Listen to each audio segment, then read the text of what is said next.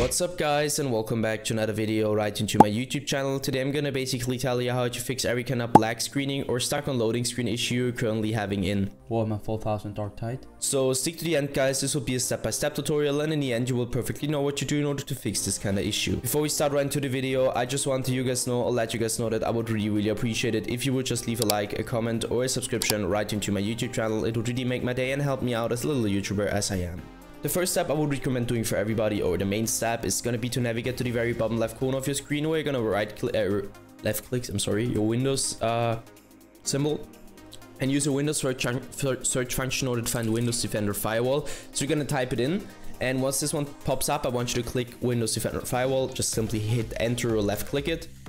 Once it pops up, navigate to the top left corner, click onto the second link where it says allow an app or feature for Windows Defender Firewall. You're gonna click on that, and once this tab pops up, navigate to the right hand side, click onto change settings, and go down to allow another app. After clicking onto change settings, you should be allowed to click on that.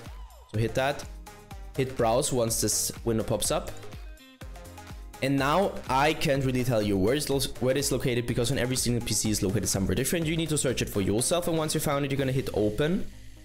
And afterwards you're gonna hit add, and once you hit add, it should be it.